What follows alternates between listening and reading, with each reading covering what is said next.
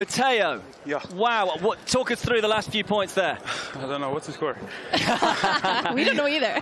I mean, you've won it. I mean, what were you thinking when he had those volleys on top of the net? I hope he's going to miss it. Did you do a prayer? Not really. But I mean, it was going on my forehand, so for sure I had more chances. Okay, I mean, you've played some big tennis today. What's been the reason? What have you done in the last week?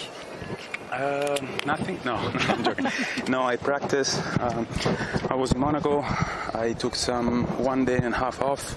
It was good. I went to the beach. I enjoy a little bit, not just tennis, you know, guys. It's important. It's important to mix up a little bit.